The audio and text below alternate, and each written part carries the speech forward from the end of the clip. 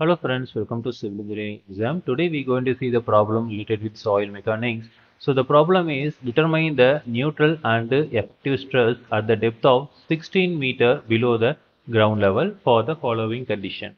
Water table is 3 meter below the ground surface.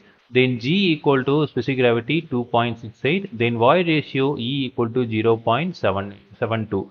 Average water content above the water table is 8%. Okay. So now we have to draw the soil strata. So this is ground level. So the soil has 16-meter depth. Layer has 16-meter depth. So from that below the ground level, so 3 meter there is a water. So 3 meter below the ground surface there is a water table. Okay. So now this is water level. So now we can find out the effective stress and neutral stress at 16-meter depth. Okay, so this is a layer AA. Okay, the soil has a property of G equal to specific gravity is 2.68. Then void ratio E equal to 0.72. Then above the water table there is a water content W equal to 8%. Okay, so these are all the given values. So first we have to find out the gamma value over here and gamma saturation value over here.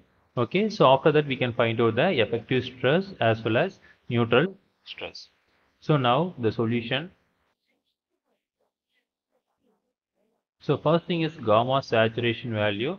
So gamma saturation equal to the formula is G plus E into gamma W divided by 1 plus E. Okay, so now we can substitute all the values over here. So G is 2.68 plus E value is 0.72 into gamma W value we know 9.81. Okay, so divided by 1 plus 0.72. Okay, solving this, we got the value of gamma saturation is 19.39 kilonewton per meter cube. Okay, so this is the unit weight below the water table.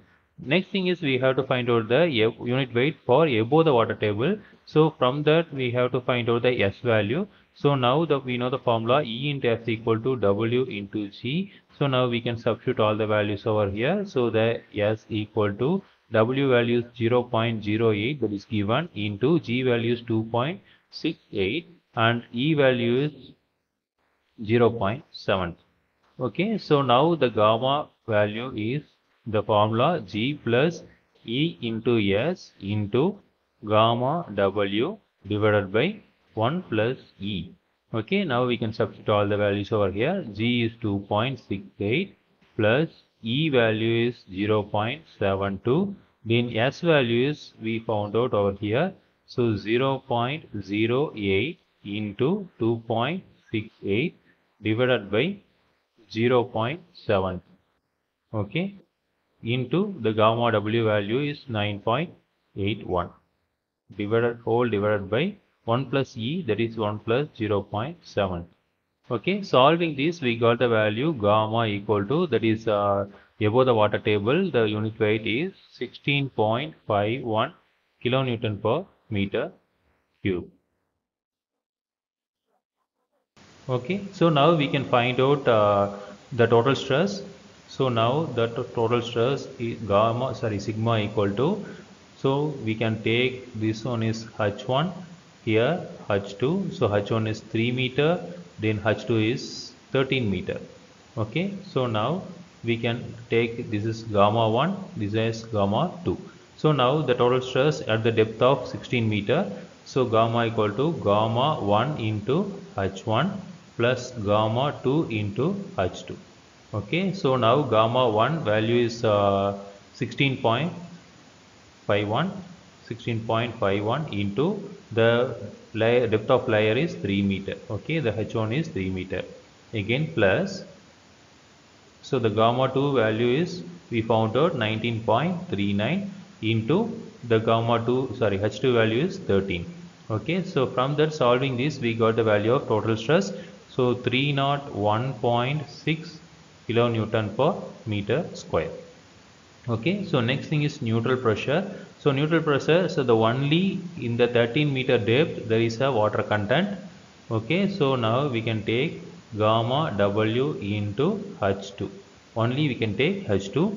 So now there is if there is a capillary pressure, we can take both above the water table and below the water table, but above the water table we can put minus. Okay, so now the gamma W value is 9.81 into H2 value is 13.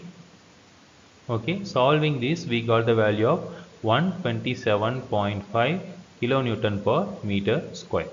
Okay, so now effective stress sigma dash equal to, we know the total stress minus pore water pressure. So the total stress is 301.6 kilonewton per meter square minus the pore water pressure is 127.5 kilonewton per meter square. Okay, so solving this we got the value of 174.1 kilonewton per meter square. Okay, so this is the method we can solve the problem. Again we will see next video. Thank you.